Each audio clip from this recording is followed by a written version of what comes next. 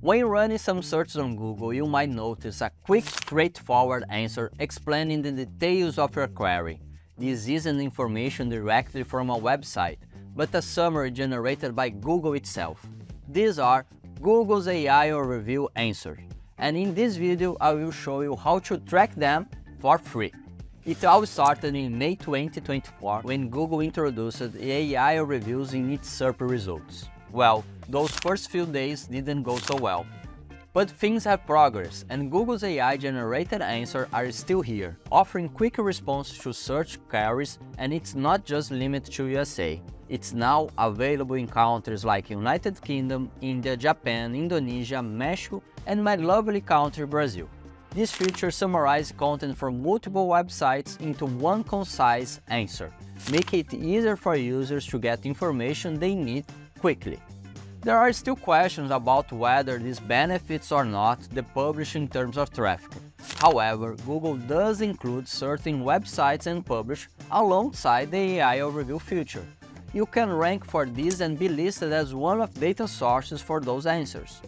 This can help you increase brand awareness and even drive traffic to your site. But how can we track this new AI overview search feature? With Semrush, of course, and it's super easy to do it. There are 3 tools in Semrush that can help you track AI overviews, and you can use all of them with a free subscription. The first one is Position Tracking Tool. Every free Semrush user gets one project with 10 keywords. In this tool, you can add your project's most important keywords and track your ranks specifically for them. This saves you time by focusing only on the relevant information, and you can also compare your site with your main competitors. When you are checking for search features, just click the Overview tab in the Position Tracking tool. Then use the Search Features filter to select AI Overviews. This will show you which keywords from your campaign trigger an AI overview, and if you or your competitors are ranking for it. The second tool to track AI overview is Organic Research. To find the data, search for any domain in Organic Research. Go to the Overview tab and scroll down the Search Features table. Here you can see which search features are linked to the domain and which are not. When clicking on the AI overview list, it will automatically filter it and show all the keywords that this domain is associated with as a source. The third tool provides a more general information about any domain. With the Domain Overview tool in Semrush, you can see the percentage of keywords for which a domain ranks in AI overviews. If you hover over the graphs bar, we will see how many of the domain's keywords trigger AI overviews and how many link back to the analyzed website.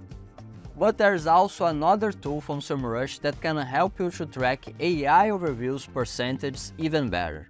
It's the Semrush sensor.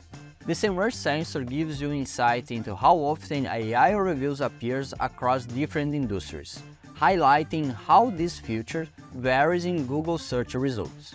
To use sensor for tracking AI overviews, just go to the tool, by the way the link is here in the description, and select AI overviews to view how often they appear. You can check by industry or get the overall percentage for each business niche. And that's it. Now you know what AI overviews are and how to track them for free. And maybe it will be easier for you to say, "Whoa! Google is using my content for its AI overviews. How dare they?" Guys, just check the links below and you already know. I'll see you on the top. Take care.